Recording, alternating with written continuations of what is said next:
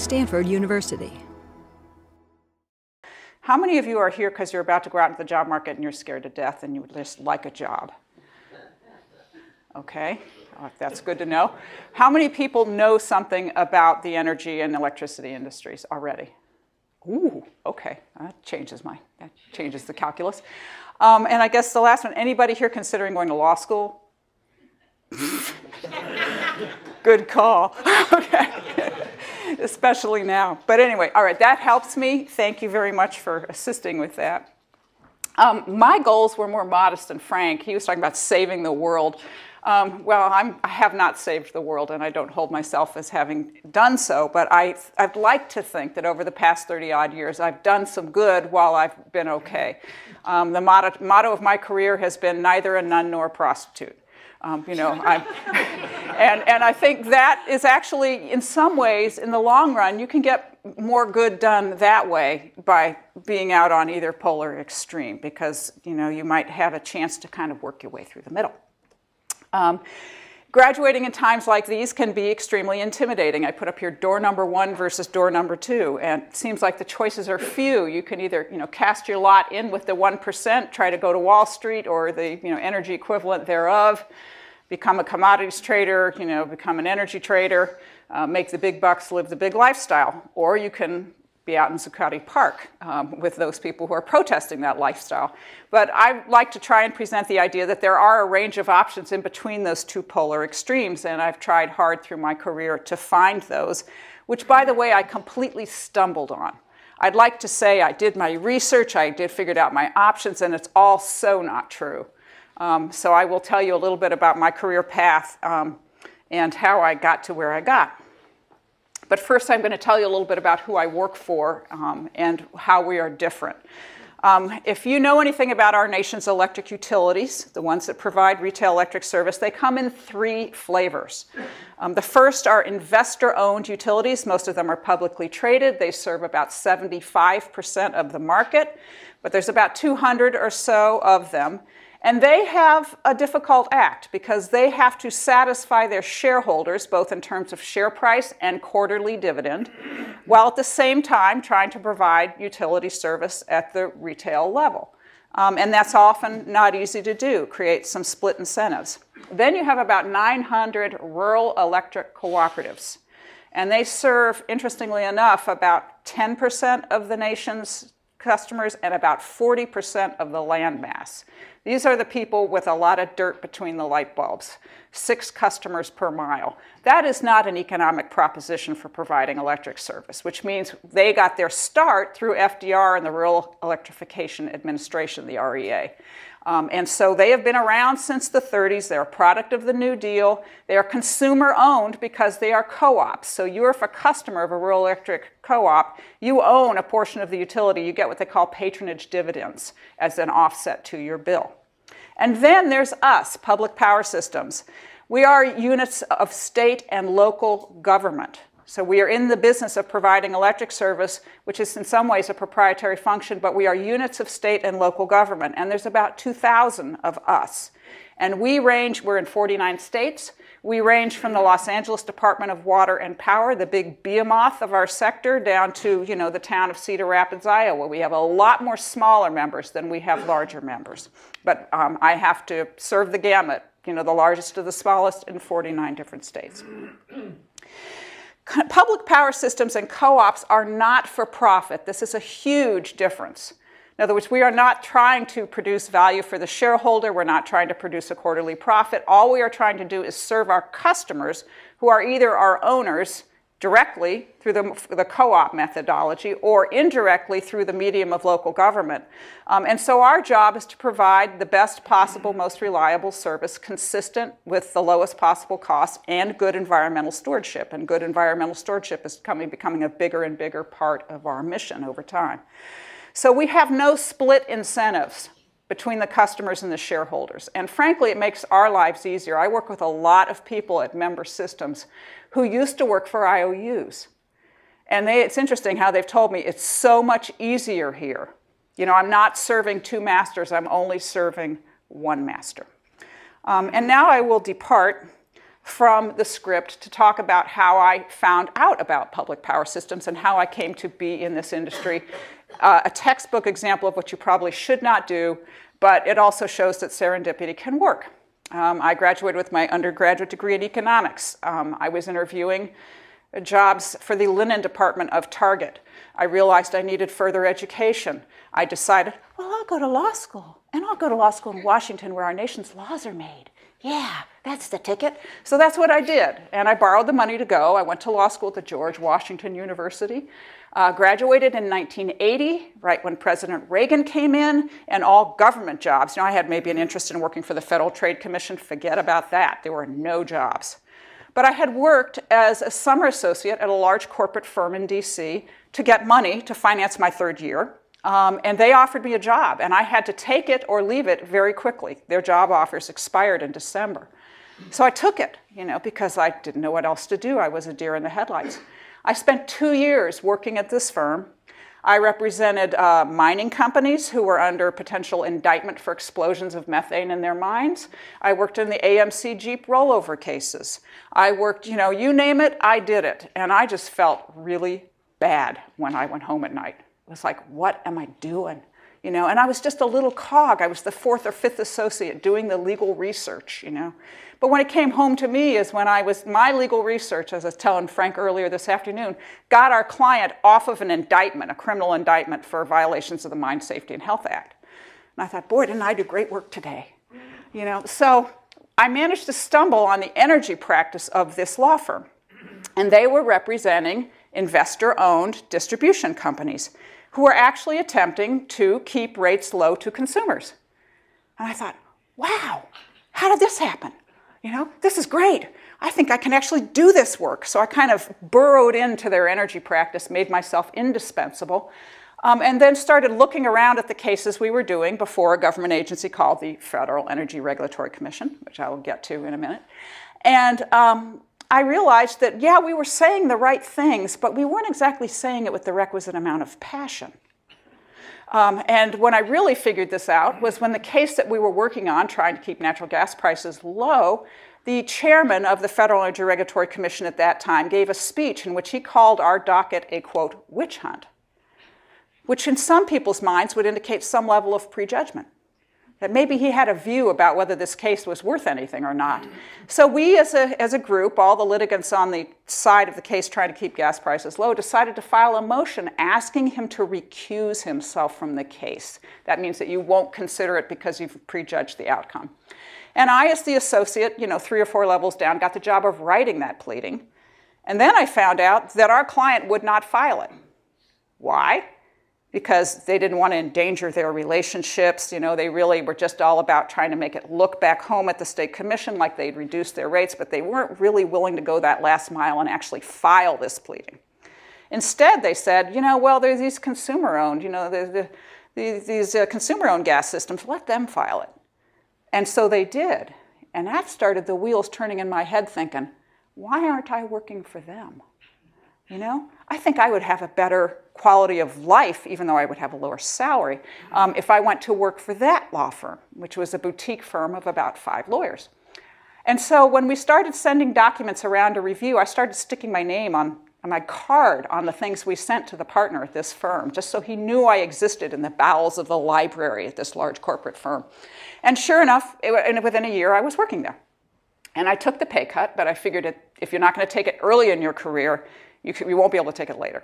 So I took it. I started working for cooperatives and public gas systems, and that started me on my long career. And I have to say, I have not regretted it at all, because I feel that, you know, I don't make it as the kind of salaries I would have made had I stayed at that firm or had I represented investor-owned utilities, but I really feel like I've tried to do some good in my advocacy work, and I feel like I've kind of made a difference, at least around the margins. We'll get to the wonderful life theory of regulation in a little while. But the fact of the matter is I feel like I have made a difference around the edges at least. I've had a good career. I've made very good money by any national standard. Inside the Beltway, it's nothing. But, you know, outside the Beltway, I've done really well.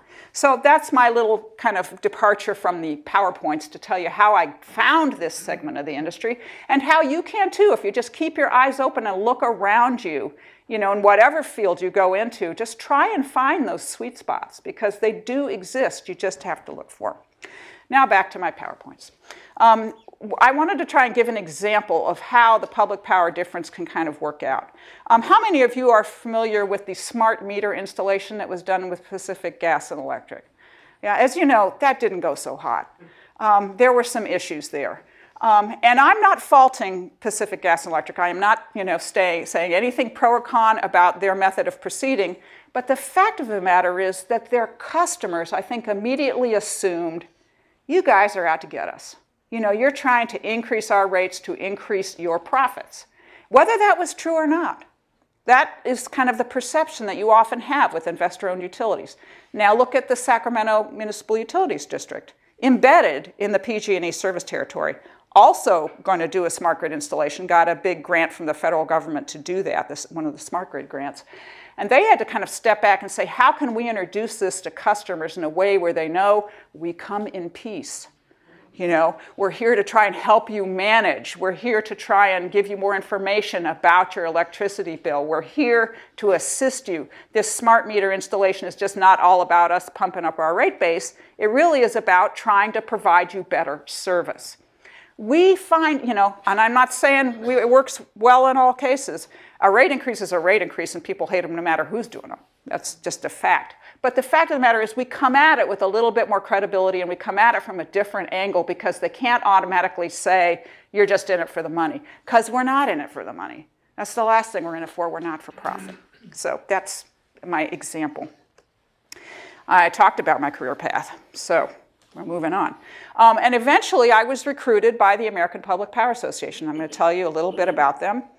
They invited me to become both their general counsel and their senior vice president of policy analysis. This is an example of hire the woman, give her 2 titles, give her 1 salary, make her work twice as hard. And it worked, you know.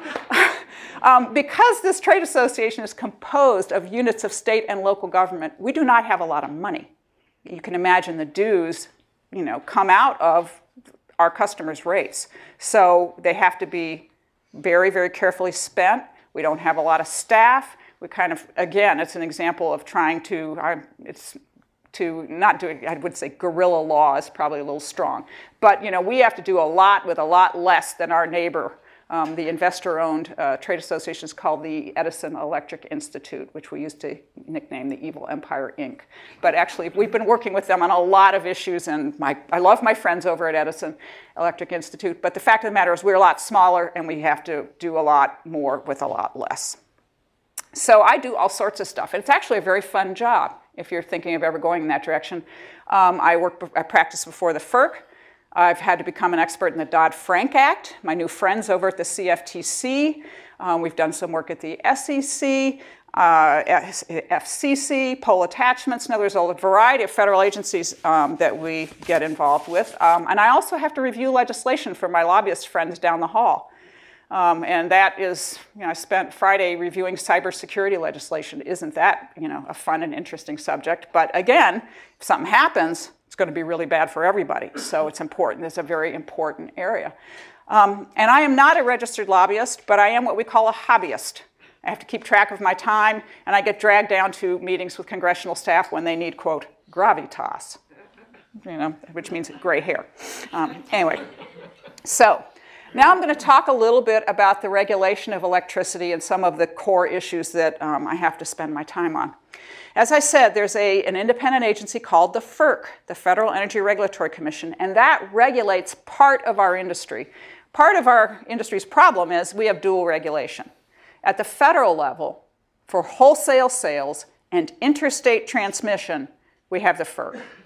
At the retail level, for distribution and retail sales, we have the investor-owns generally have the state public utility commissions. Now, my segment of the industry, we're not regulated in general by FERC, although we are for certain specific functions. And at the local level, we are generally self-regulated. It's our own utility board, our own city council sets our rates. So we're kind of in a different mode than the rest of the industry. And there are three basic components of our industry, and those of you who are familiar with this, you can just take a 2-minute nap. We have the generation sector. We have all types of generation. You got nuclear, coal, wind, solar, geothermal, biomass from landfills. And more recently, we are starting to regard energy efficiency and demand response, in other words, the decision not to consume in any particular hour, as a resource as well. That can be part of our portfolio to serve load. Then there is the transmission, the higher voltage transmission facilities you see often near interstate highways. In the West, there's a major facility system that comes down from the Pacific Northwest. There's the California-Oregon border station. There's all these major transmission lines coming down to California.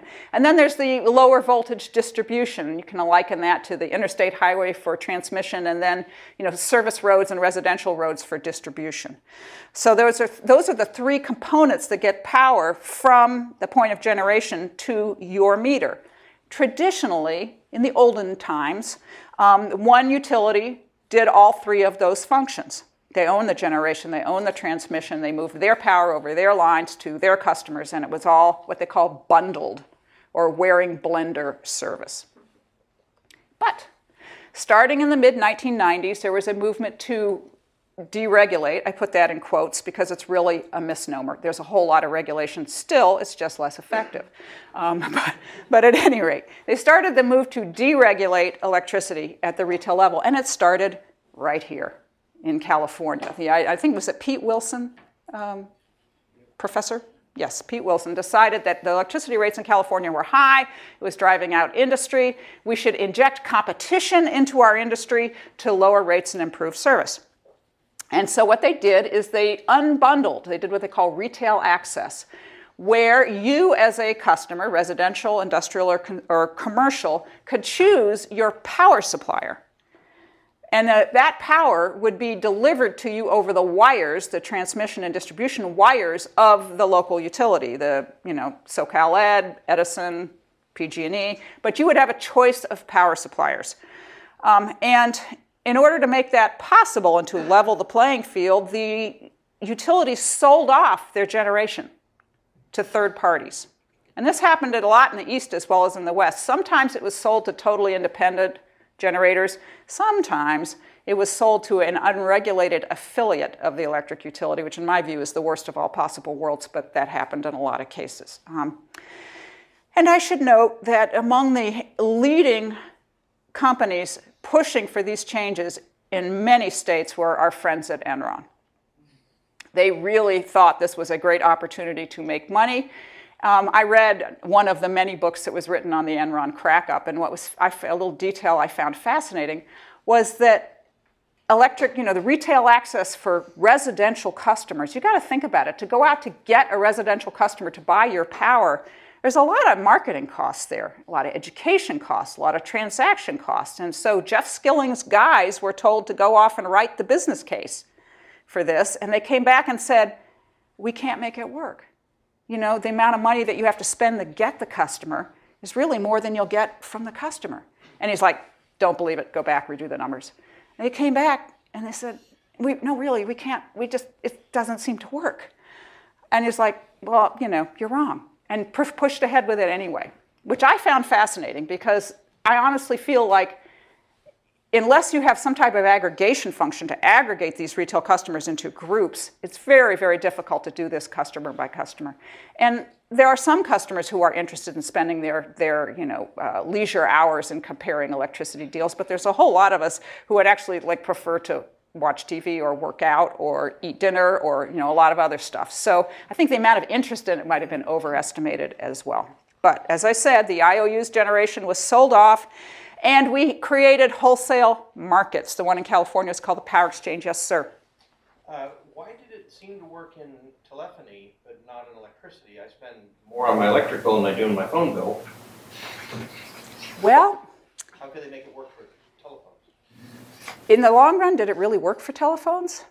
I mean, when I look at my Verizon bill, I'm not so sure it did. But the fact of the matter there was that they were able to market. They had 2 or 3 suppliers. MCI was able to get access to the wires. It worked for a short time, but then the industry reintegrated. And you have very substantial monopoly power in that industry now.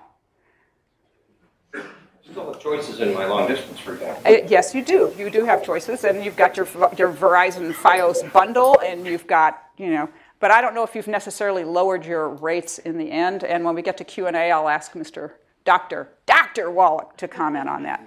But I'm just telling you, this is what, Enron went off and ran the numbers, and their guys couldn't make them work. So what we ended up with were the generation plants were sold off, and then they constructed in California a market called the Power Exchange, the PX, and all the power was being sold into the PX. And the utilities were buying out of the PX. And a lot of this happened in the East. About 30 states did retail access. And interestingly enough, going to your point, in most states, there is what they call default service. And the very substantial majority, at least of residential customers, it's a different story for commercial and industrial, but the vast majority of residential customers have stuck with default service from their incumbent and have not taken advantage of the opportunity to shop. Now, had they been forced to do, what they did in Texas is they forced everyone on the market, said you can't stay with your incumbent, you must go out and purchase from a third party. And so people did it, but given the choice, inertia is a very substantial factor, especially if the default rate is a rate that doesn't knock your eyeballs out. So we had the transmission turned over to these, what they call eventually ISOs or RTOs, retail transmission organizations, and the wholesale prices were deregulated, subject to market monitoring in each RTO. And again, Dr. Wallach knows a lot about that. He was an outside market monitor in California. So let me stop here and say that when this was all going on, most of those state statutes made retail access and unbundling optional for public power systems and for cooperatives. The theory being, since those were locally owned utilities, not for profit and owned by their customers, they should make the decision themselves as to whether they would open up their systems to retail access. A few did, not very many. Interestingly enough, I think Delaware Electric Co-op comes to mind. Nobody came in to provide service besides Delaware Electric Co-op.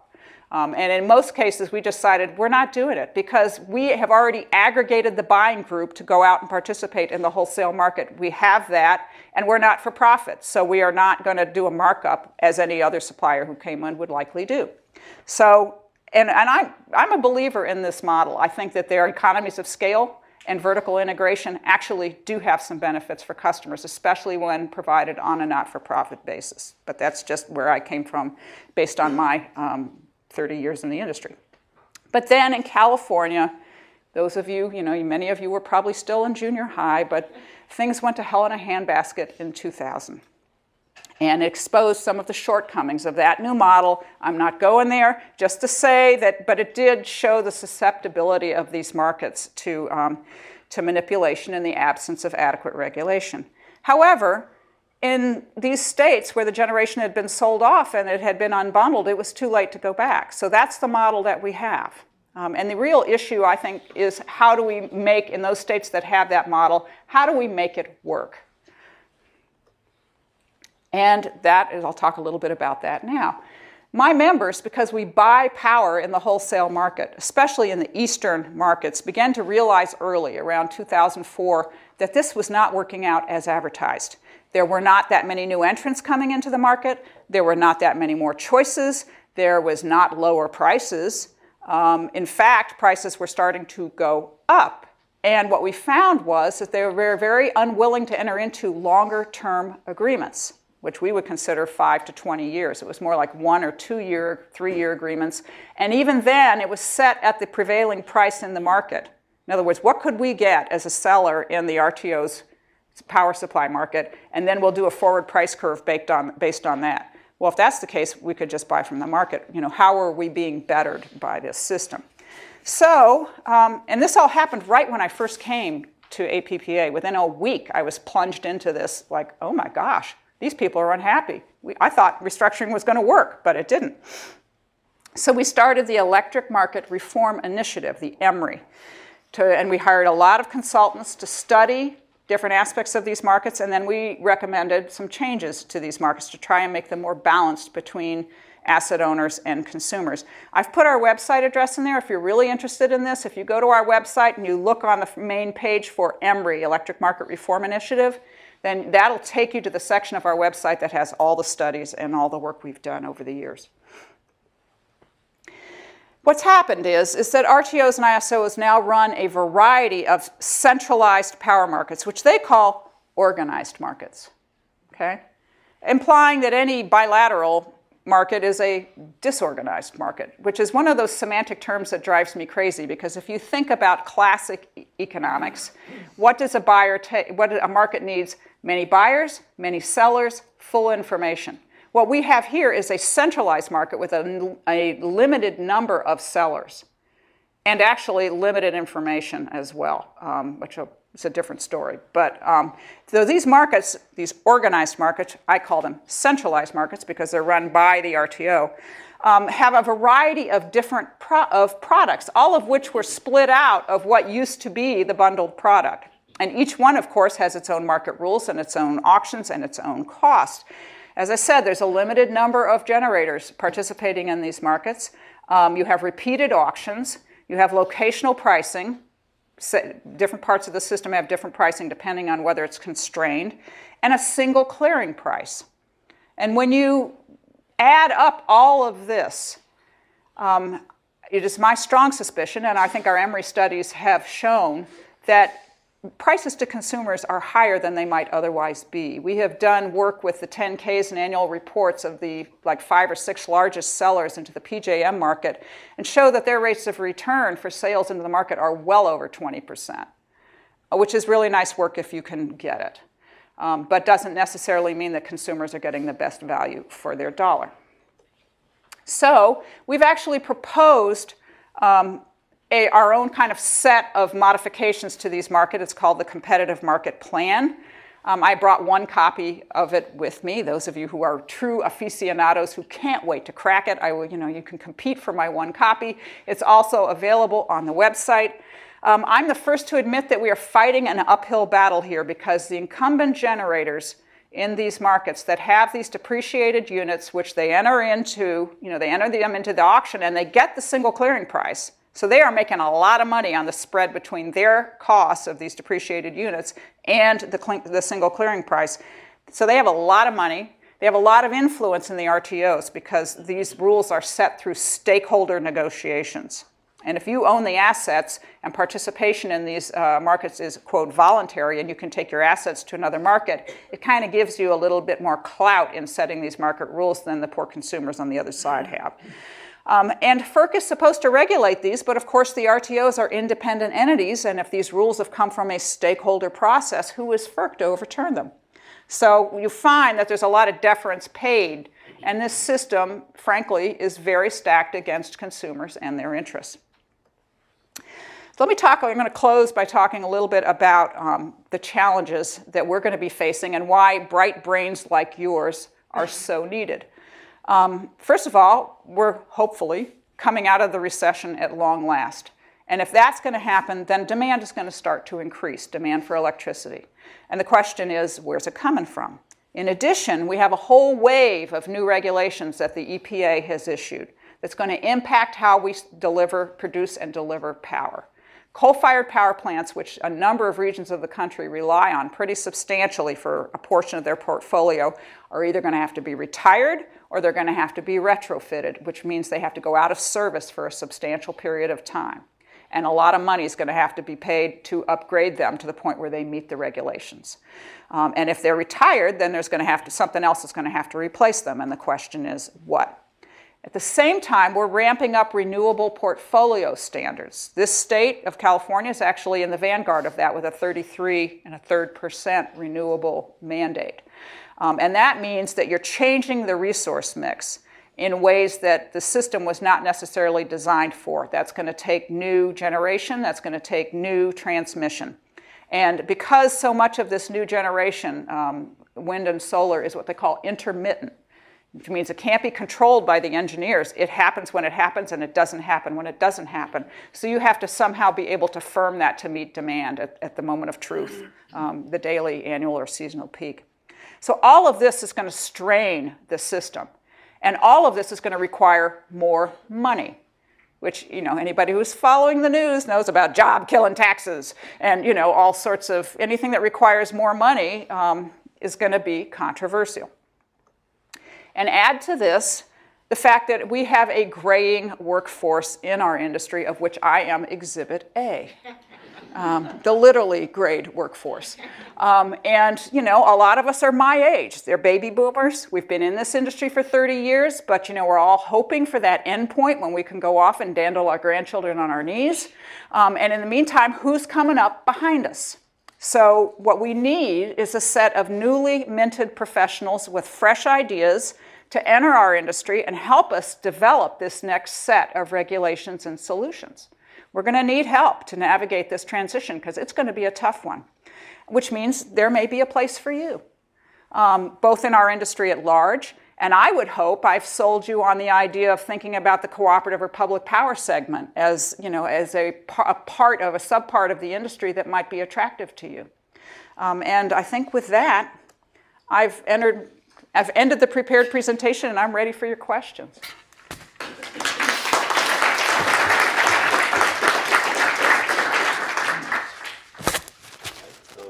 Are you going to moderate these? Keep them all from jumping me? Sure. So, questions? I see one over there. Yeah. Could you speak to the incentives for incorporating renewables for the munis and the cooperatives, given that, A, a lot of the policy levers like the RPSs and tax credits aren't really applicable, and B, that can be counter to the sort of lowest cost objective sometimes? Yes, I'll be happy to do that. First of all, in many states, we are subject to the RPSs. And I believe in California, the California Energy Commission is the one that ensures our compliance. So yes, in many states, we are subject to them. But even if we aren't, we are units of state and local government. And if you have a state policy, we're not necessarily going to ignore that. Even in states where it's not mandatory, we look around, we see what other people are doing, we see where the wind's blowing, and we feel the need to do the same thing. In addition, we have local ownership and local control. Just one example, the city of Columbia, Missouri, which is the University of Missouri is my alma mater, they have voted in a local referendum for an RPS. So because we are locally controlled, where that's important to the members of the community, we end up doing it.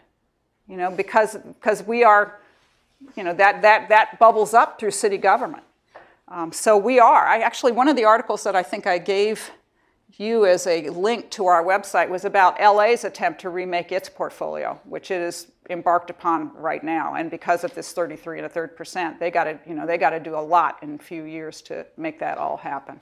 But there is no question that there's going to be pushback as rates go up. When people start getting the bills about how much this is going to cost, I'm quite concerned that there is going to be a pushback. And that necessitates trying to do this in as cost-effective a manner as possible. And to try and eliminate some, what I guess I would call perverse incentives from the system. I'll just give you one example. Right now, wind generators have a production tax credit. And they only get this credit when they produce power. And the credit is a pretty substantial one, which means that even when the price for power in one of these centralized markets is at or near zero, they still want to produce because they need that credit. And that's led to negative pricing in some hours, which is kind of, pay me to take my power, or I'll pay you to take my power. And at the same time, that creates issues for other resources. For example, we have, a nuclear unit is designed to be a baseload unit and to run all the time. And when you ramp it up and down like that, consistently, that can create a lot of operational wear and tear. Same thing for some baseload coal units. So when you have wind that wants to produce, even when the price is negative, you end up taking other units offline that for operational purposes, that may not be a good thing in the long run, just from pure engineering standpoint. So, one has to question whether those types of incentives are necessarily in the long run, now what it's called for is that people are saying we're not going to continue the PTC, because it's just too crazy.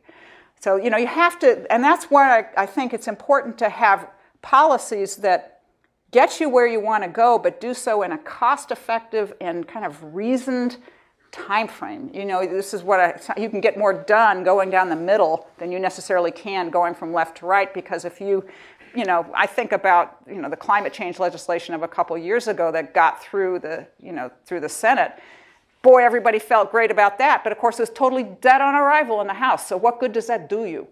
You know, you need to find the way forward that everyone can get on board with, because that's what will stick and will stand the test of time. And it's so hard right now in Washington to find those kinds of policies. It's a really frustrating time on many levels. Yeah, it almost seems quick to it. I mean, what you're saying is that you want to have policies that would be able to stick, but it's also the only policies that will stick are the ones that, you know, are like production tax credits. That everybody will hate. Is that your point? Yeah. There's no question that's true, but what you have to try and find, and there are, you know, maybe once we get past election year, it'll be possible to do more things. There are people, I mean, when I go up on the Hill and I talk to individual senators and congressmen, there are a lot of people who are A, knowledgeable, and who B, really do want to do the right thing. It's kind of tragic when you think about it. I heard presentation by Lisa Murkowski and Ron Wyden. You know, opposite sides of the aisle, but he's going to be, you know, one of the two of them is either going to be the chair of the Energy and Natural Resources Committee in the Senate, and the other one's going to be the ranking member next year. And they both say, you know, we like to work together, we have some ideas, and you're like, oh, dear God, you know, could we only get to that point where we could get those kinds of bipartisan things moving forward? This year is just, you know, let's just try to go to sleep till it's over. Yes, sir. I appreciate your comments on the role that the IPPs play in the North American space. I have a question with regards to career insights and maybe the desire for some of the folks in this community here to take more risk early in their career and, you know, try and maybe push new technology that a more risk-averse organization wouldn't necessarily want to deploy. What would you say to us that want to maybe take risk early in our career? There are a lot of startups who right now are trying to work in the demand response and energy efficiency space, as well as in renewable generation and distributed generation.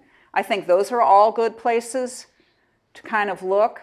One of my favorite companies is a company called O-Power that actually works with utilities, has worked with SMUD to try and implement strategies to get customers to pay more attention to their electricity usage. And for example, they've innovated bills where if you as a customer, they kind of indicate the size of your house and the type of load that you have, and if your usage is greater than the average, they put a little frowny face on your bill, like, you're a big energy hog. Or, you know, they put a smiley face if you've reduced. And that actually does have motivations for consumer behavior. Sometimes the littlest ideas can have the biggest impact. But those are all, I think, you know, distributed generation and you know, the demand response entities who are working to implement demand response. Those are all spaces or, you know, parts of the industry where a young, risk-interested guy could go. But I would like to say that, you know, a lot of public power systems are out there too, doing a lot of innovative things. Look at Glendale, California. They have done smart meters across their entire system, both water and electric, and they're doing a lot of really innovative things. So at Gainesville, Florida, first net metering tariff for solar in the United States. So don't forget us. Yes, sir. So you mentioned Texas as a good example, I guess, of where deregulation actually did lead to a lot of people switching retail providers. Well, let me just say, it led to a lot of people switching. I don't necessarily agree it led to as a good example of deregulation. Right, so could you elaborate on that? Because you mentioned that, you know, that even with a, you know, supposedly well-designed deregulated system like arguably Texas, that a nonprofit co-op can do certain things better. Could you be specific about what you see as things that they do better, and, you know, specifically around either smart meter rollouts or demand response programs, things that are a little bit more customer facing? Okay, well, I'm going to be a little careful here because I understand I'm being recorded. So what I'm going to say is there's more than one way to achieve your goals. And if you look at the state of Texas, you'll see that two of the largest systems there are Austin and San Antonio. The city of Austin has been in the forefront of energy efficiency, demand response, renewables. It's worked with NRDC. It's done a lot of really great stuff. And it's done that, and it can do that, in part because it's still bundled. In other words, it has the ability to go out and contract for resources, be they wind or solar. They have the ability to do that. Whereas a system that is purely just delivery, it's up to the customers to all go off and make their own atomized choices, which may work for them, but may not work for the larger system or the greater good of the community. So I think I'll stop there. And if you'd like to come talk to me after, that would be fine too. Are we at witching hour? Or nope? Yes, sir. What's the difference in effectiveness between the feed-in tariff and the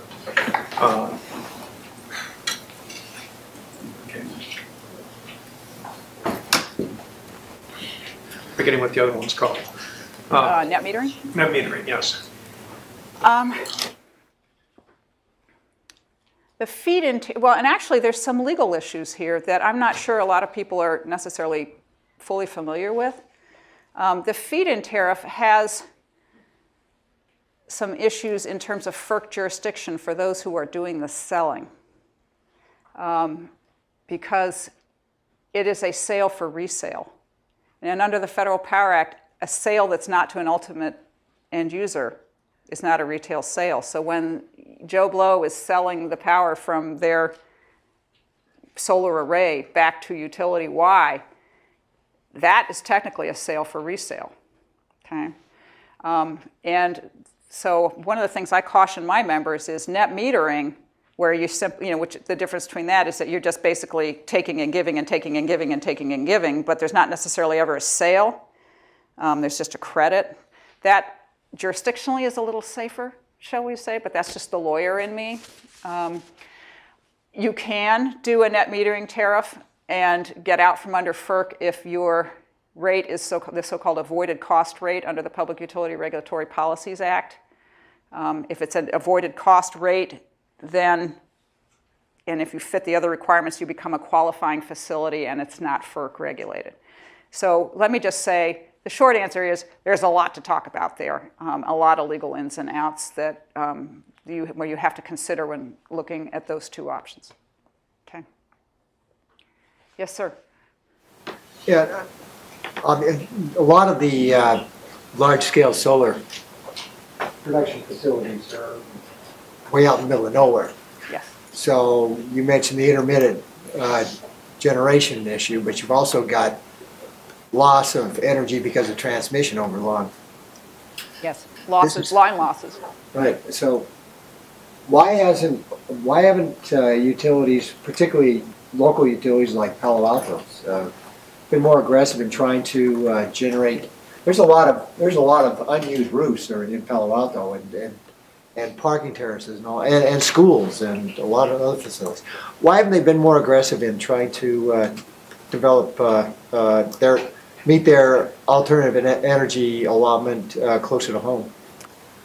I'm not familiar with their plan, so I really can't comment on it in any detail, except to say that obviously we're looking at a variety of different ways to do things, and some of them involve going together with other local utilities. A lot of our members are members of what they call joint action agencies. Are you familiar with that? And I believe Palo Alto is a member of the Northern California Power Agency. And they are helping their members to implement those, to ensure that they are going to meet the renewable standards. So part of it may be that decisions are not all made at the Palo Alto level. Some of them may be made by their wholesale supplier, the Northern California Power Agency. But I can't speak to, I don't know what programs they're doing, so I really can't speak to that except in the most general way. We do have members who are doing solar parking installations. I was up in Sacramento a couple weeks ago, and I saw one at a shopping center there. So, and Governor Schwarzenegger was all about his million roofs a couple years ago, but he's gone, and it's expensive to do that. I think you always have to balance the cost of those installations and what kind of power you're going to get out of them, and what the legal implications of them are against and deciding how best to meet that requirement. What is your legal perspective, looking in the future for nuclear energy and the issues surrounding that? Well, that's a great question. Did everybody hear it? It has to do about nuclear. Could you repeat it? Yeah, he was asking about what's the future of nuclear power. That obviously, you know, I'd be the great Karnak if I knew the answer to that question. But it's going to be interesting to see how. I think a lot of it depends on what happens with the units that the Southern Company and South Carolina Gas and Electric are putting in now. There's been 4 units that have been authorized, and I think the license for the Southern unit, the 2 units that Southern's doing, was just issued a week or 2 ago by the Nuclear Regulatory Commission. And it uses a standardized design as a Westinghouse, I think AP 1000 design, which has also been approved by the NRC. I think a lot is going to have to do with whether those units come in relatively on budget, on time, how they perform, and you know, what their safety record is. If that goes well and there's no other problems over time, I think you may see more of that. But there's also this whole other trend of thought, which is to do small, more modular nuclear units in places, for example, like Alaska, which right now they do diesel fuel. You know, so there's some ideas of using nuclear in innovative ways that have not yet been commercially done. So that's always out there too. There is no question that the Fukushima situation has definitely roiled the waters there. And you know, a lot of people have raised some very legitimate questions about all of that. And then there's the issue of the waste. You know, the Yucca Mountain repository, which was on track. Once the Democrats that came in, no longer on track. Now there's a blue ribbon task force that has issued recommendations. You know, what's going to happen with that? To me, one of the biggest travesties is people have been collecting, you know, electric utilities were required to collect in their rates, nuclear utilities, a adder to fund Yucca Mountain. That has been going on for years. That money has gone into the US Treasury and disappeared, just disappeared into the dark of night. And more than one lawsuit has been filed against the Department of Energy saying, you know, where's our waste facility? We've paid for our waste facility. Where is the waste facility? And it's, you know, it's not happening. Now they're trying to introduce legislation to segregate that money so that at least it doesn't go into the federal budget, you know, the US Treasury general budget. But that's where it's been going. So, you know, it's a knotty situation, and I think a lot, the short answer is a lot has to do with how these 4 units do over time. Okay? Yes, sir. Are the numbers of munis and co-ops growing or shrinking or staying the same, and why? Interesting you asked that question. It's almost like, I always remember the story about, you know, I used to live in a small town in Missouri, and they said the population was constant because every time a girl got pregnant, a guy left town. You know, it's a very, very bad joke, I'm sorry. But there's something like akin to public power. Things are happening in both directions. We have some systems that are considering selling to the neighboring IOUs. That happens. There's a system in Florida, Vero Beach, that's considering that right now. On the other hand, there are entities that are, or municipalities that are considering forming new public power systems. And the one that comes to mind immediately is the city of Boulder, Colorado. They have just, you know, had a referendum. They've hired counsel. They're investigating condemnation of Excel's facilities to kind of take back their system because they want a more green system than I think Excel has given them. They want to have more control over what their power supply is. So it works both. We have systems going both ways. So it's pretty constant, but underneath that, there's some systems going and some systems coming. So I realize that was a flip and politically inappropriate joke, but it kind of does convey the state of affairs. Anything else? Yes, sir. A little bit about the dynamics of having, if there were, you know, either a state or national carbon price like there will be in California, how the MPPs will, or you will be negotiating. I mean, obviously you might be on both sides. I don't know. The question was carbon price. Yeah, and what the dynamics of, your Actually, our organization was very interested in the idea of having a carbon tax. And we went in to meet a number of years ago with certain legislators who said, don't let those words utter your lips. Don't pass your lips. We're not doing that. We're doing cap and trade. of which we were less enamored because we frankly were concerned that that was a suboptimal system. And as soon as you saw that Morgan Stanley and Goldman Sachs and all these guys were lining up for this new market, we started getting concerned because we'd seen what they did in our power markets. And don't get me started on that, but we just were concerned about the market approach. To us, the cleanest approach was just do the tax. We understand what the ramifications are, and then we can act accordingly. But that's, the T word just doesn't seem to be on the table right now. And so EPA regulation is the default. And in effect, what they're doing is they're getting to the same place by regulating other emissions, the particulates, the mercury, the toxics, but in the end, you'll probably come out at close to the same place. And, we understand that's what they're doing. Right behind you. Sort of to the point of the market solution, having some concerns from your perspective, I think the question goes to Professor Wolek. And yeah, it's about time. Come on down, Frank. The theory behind competitive wholesale power markets and what we've seen play out in reality, and if there are some advantages, and if a 20% return from an IPP and PJM necessarily means that the cost of delivery is higher, or they could actually have cost improvements that allow them to make greater returns. I guess I mean, I don't want to take away too much of Sue's time, but I think that the United States has a unique challenge relative to the rest of the world, and that challenge is the fact that we basically have a federal regulator and state regulator, and we have states' rights. Other parts of the world, it's a single regulator. And I think that the jury on wholesale markets is a lot cleaner in the sense that I think for other countries, say Australia, the UK, Spain, a number of these the Nordic countries, I think that the general view is that it's worked quite well. And I think largely, I think a big problem in the U.S. is that there's twofold: is they had a lot more to improve. In the sense that they started out as government-owned, vertically integrated monopolies. We started out as privately owned, companies subject to pretty good state-level regulation, as well as I think the public power segment as well. So I think part of it is the fact that is the challenges of regulation, as well as I think it's the fact that where we started is a very different place from other parts of the world. I guess I certainly, as an economist and believer in markets, but I think that Sue raises a lot of very valid points about things that, look, we can't just say there's a market, it's going to be wonderful.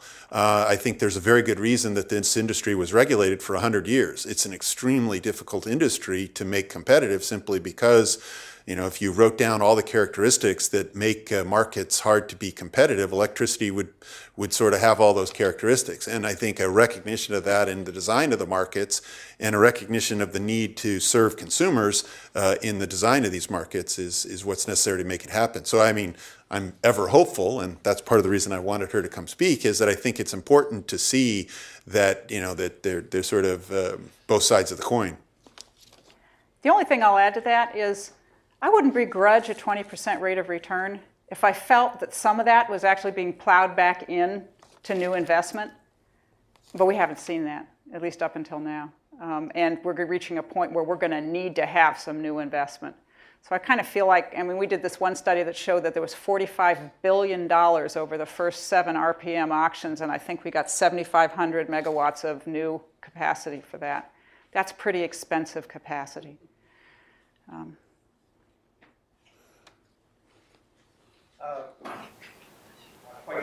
Question, but we see certain solar providers providing residential leasing and residential PPA systems. Do you see public power provider organizations expanding on those programs the way SMUD had a lot of solar pioneers back in the 1990s? I don't hear about a lot of those anymore as utility-owned things, but maybe I'm not aware of them.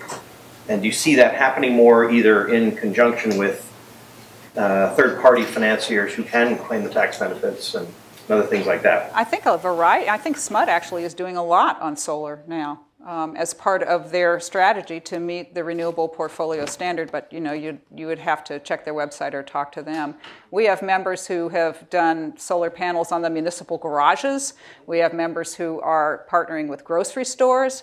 We're doing a variety of different things and different communities. I am not, I don't know of specific examples where they've chosen to partner with third parties versus do it themselves. I know San Antonio, I think, did a brewery. The solar, to help with the power supply to one of their large commercial customers, a big brewery in town. So those things are happening and taking place. But again, it's locally driven because we're locally owned and locally controlled. Well, we're getting to the witching hour, so why don't we let you stop, and we'll class dismissed, and anybody who has remaining questions can come up and ask Sue. But thanks very much for speaking to us. And thank you, everyone, for the excellent questions.